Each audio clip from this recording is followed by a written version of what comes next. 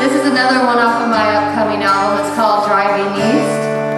And some of you guys may have heard it before. It's a song that I wrote about all of the places that music's taken me, from California to Nashville. But my favorite view is when I see Virginia out my front windshield and I'm driving east back home. So I wrote this kind of as a song that's dedicated to my home, called Driving East.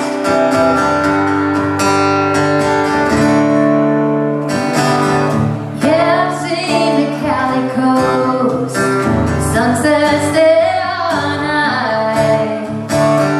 I got my tickets to wait up in the high sky. I played some rock and Broadway shows in Nashville, Tennessee. Doesn't matter where I go or where the compass